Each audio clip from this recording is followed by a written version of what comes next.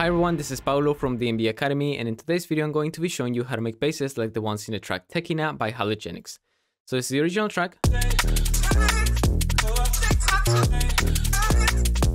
and this is the bass we're going to be making.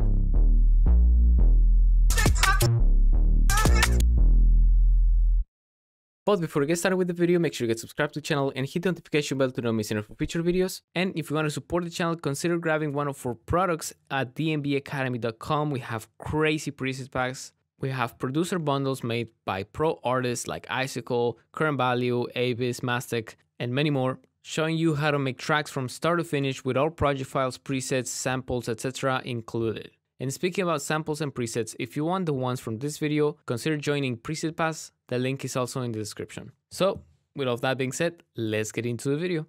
Okay, so before we open Serum, these are the notes that we're going to be playing.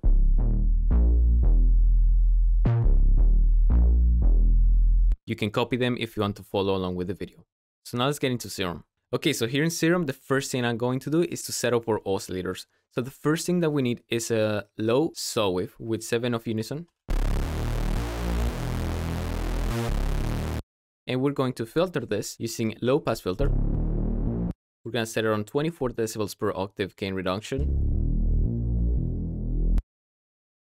And then let's bring it down and modulate this with an LFO. So I'm going to use this LFO, put it on the cutoff, and then change its amplitude. Then I'm going to turn this into more of a plug shape. I'm going to set it on envelope and then fine tune it. I'm gonna set this on 1 bar. And then one thing that's very important is to activate the pitch tracking or the key tracking function of the filter. With this on, what is going to move the cutoff of the filter based on the notes that we play.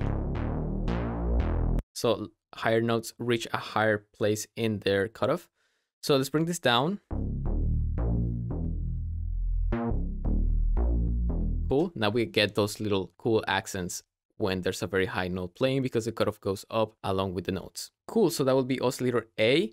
Now one thing, let's just modulate the level of it. Let's create a shape like this. Let's set this on trigger and let's set it on 1 bar.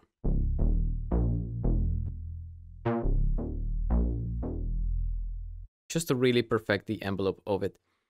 Let's turn on the sub. And then let's modulate this up again with this too. Then let's turn on oscillator B and let's load a sine wave on it. And same thing, let's modulate its level. We're just stacking different layers of cool sub in this.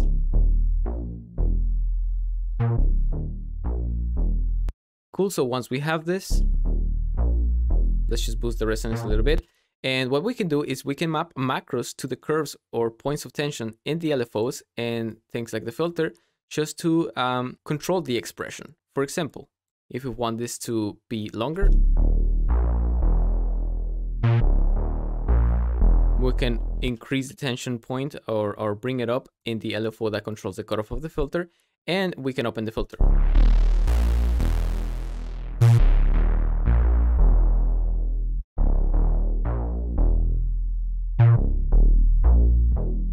Really amazing way of adding so much expression into this bass, and this happens on the next phrases of this drop, so that's why I recommend you to map those macros just in case you need a movement like that. But now I just want to take a little pause to remind you that these tutorials are not meant for you to copy the exact same sound, but for you to learn all the techniques that go into generating sounds like these, so then you can create your own versions of this and create better tracks. Cool, so now let's move into the effects tab and let's turn on the distortion. Let's boost the drive. And then let's add the chorus. Bring the mix down, maybe set this on high pass so it only affects the higher harmonics. Then let's turn on the compressor and just add gains.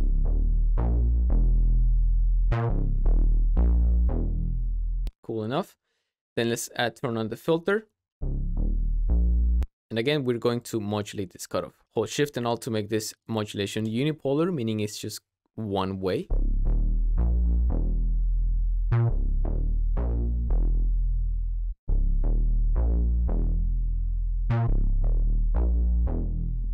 Okay, that's cool enough. And this is it inside of Serum. This is what generates the patch. You can have these macros for the modulation or the expression of the bass.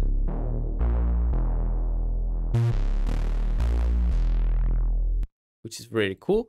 And now for post-processing, we just have an EQ boosting this up and boosting this low mids frequencies.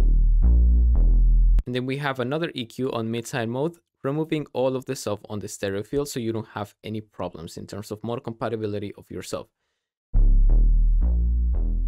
And this is how you make a bass in the style of TEKINA by HALOGENIX. So that's gonna be it for this sound and also for this video. If you liked it, make sure you get subscribed to the channel. And if you want to support the channel, consider grabbing one of our products at dnbacademy.com. We have crazy preset packs. We have producer bundles made by pro artists like Icicle, Current Value, Abyss, Mastic, and many more, showing you how to make tracks from start to finish with all project files, presets, samples, etc. included. And speaking about samples and presets, if you want the ones from this video, consider joining Preset Pass. The link is also in the description. So thank you so much for watching. Hope you have a nice day and I'll see you in the next video. Bye bye.